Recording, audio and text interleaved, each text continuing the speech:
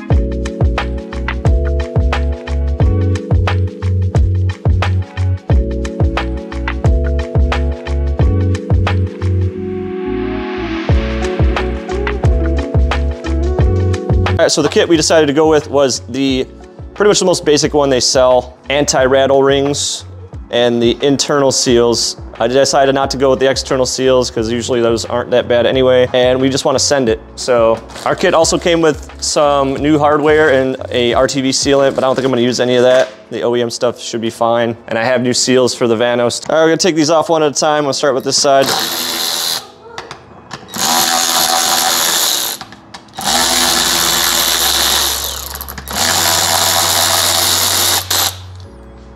Now this is the side that has the spring in the bottom of it.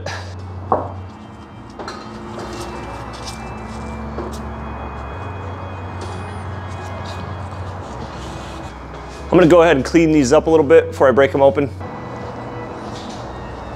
Separate this part, maybe one anti-ugga-dugga. So some of the other higher end kits, they'll come with new bearings for all of these. I'm just gonna be replacing the furthest inside section, which will be the anti-rattle ring. So it's the second to last piece, actually. There's one more washer in here, I'll leave that alone. We're gonna be replacing this ring with the new one. I'm just gonna coat everything in a little bit of oil before putting it together.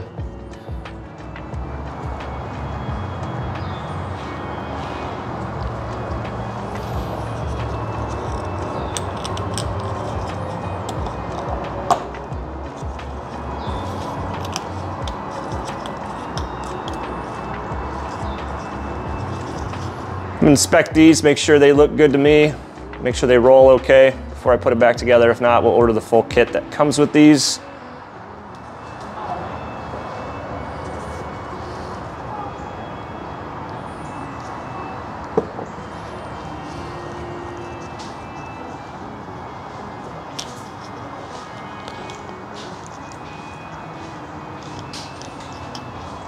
I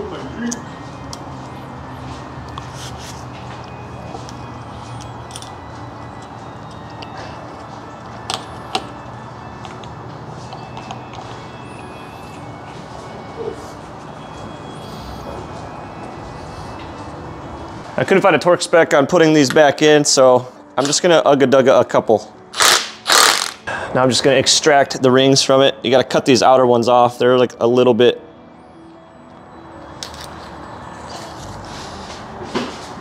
So I've just set my adjustable little razor just so the tip of it comes out. I don't wanna gouge any of this stuff and ruin a seal. So I'm just gonna cut in straight into it, and it's basically just the right width to pop this loose. I already got the one off. Just be careful, take your time. Not in a race yet.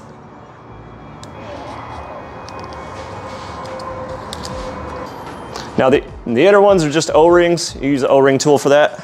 I'll grab that. Or just cut it with the O-ring tool, that works too. We'll get the small O-ring on, then the large one. Now the pain, I guess, is getting these plastic rings to go on over top of the other stuff. It's gonna basically keep working it around until it gets in.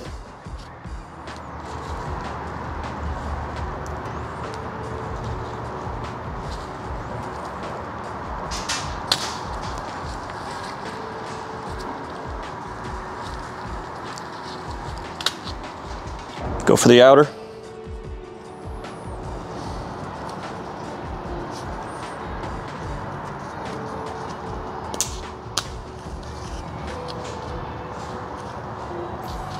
The outer one went a lot easier than the inner. All right, wipe out the inside of this.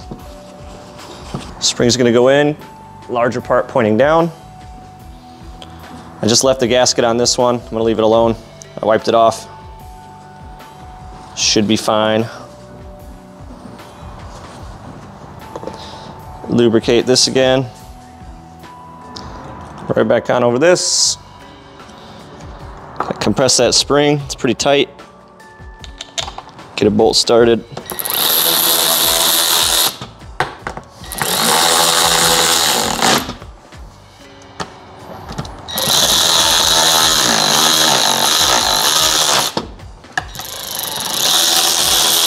Torque specs from the interwebs that I can find on this were 10 Newton meters for these 4 bolts.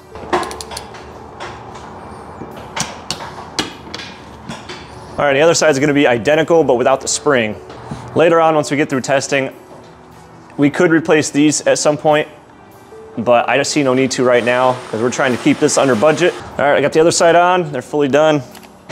They move in and out freely, and this one's a spring-loaded side.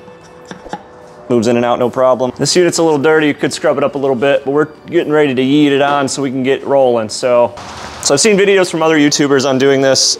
They use magnets to hold the lifters in place so they can flip this around. That's basically how I brought it over to the parts washer and cleaned these up a little bit. This engine's really dirty internally. I'm trying to get all the soot and other buildup off of it. So next thing I'm gonna do is I'm gonna take all these out and lubricate them before they go in. I'll get that done and I'll come back to the engine. So next I'm gonna install the intake side first, which is marked with an E on the inside of it. This oil passage here with the groove cut in it, that's gonna be the one that's towards the front of the motor. Next is gonna be the exhaust marked with an A. That's also gonna be towards the front as well.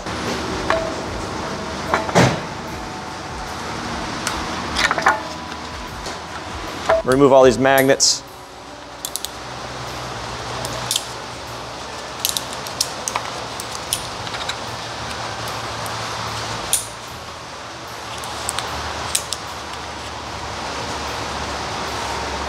I'm gonna cover everything in assembly lube, just a little bit, because I'm also gonna do the cams on this as well. All right, let's set the exhaust cam. I'm gonna use these 2 dots. These are gonna be where we're gonna time it from anyway. And they're on no other side of the cam. You'll see them right here. They go towards the back of the engine. I'm gonna set it just a little bit off so that I can torque down the caps easier without them jamming into the engine. I'm also gonna turn the engine away from top dead center, just a little bit backwards. And then I'll bring everything back when I go to time it. So I'll do all that off camera. So intake side's going on now.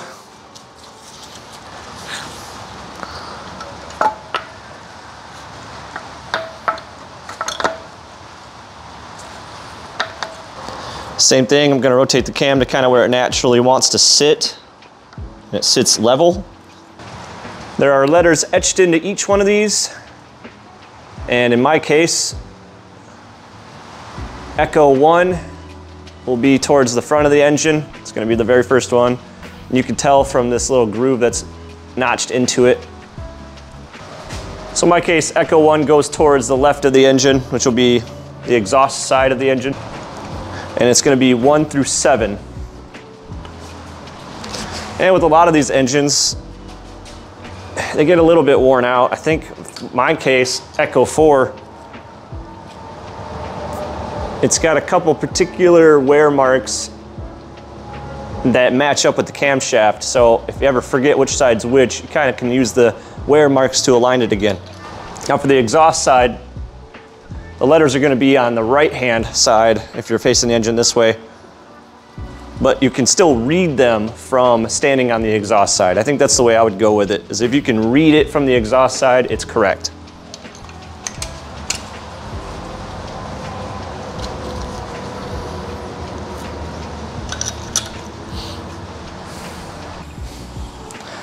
So right now we're at top dead center. Go back a little bit.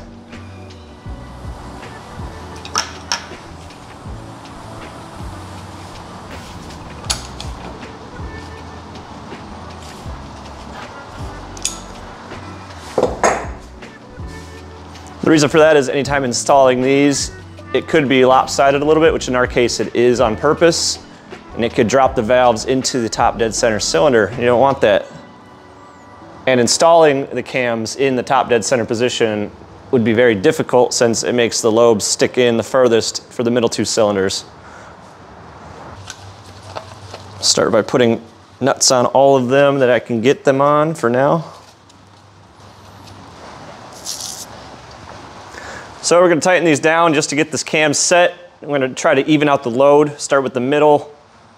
So I'm going to start with 3, 5, 2, 6, and then 1 and 7. And then I'll do the center one at the end. And then there's a final torque spec of 15 Newton meters. I'll just work from the inside and work out for that once that's set. Something about torquing bolts is very relaxing and nerve-wracking at the exact same time. All right, then our little cap goes over that. And we are all set to continue. So all right, in the next episode, I'm gonna continue with putting the timing components together on this car. That's about all the time I got for today. Thank you for watching. If you enjoyed this video, go ahead and drop it a like. And if you wanna continue seeing this project to the end, consider subscribing to the channel. Peace out.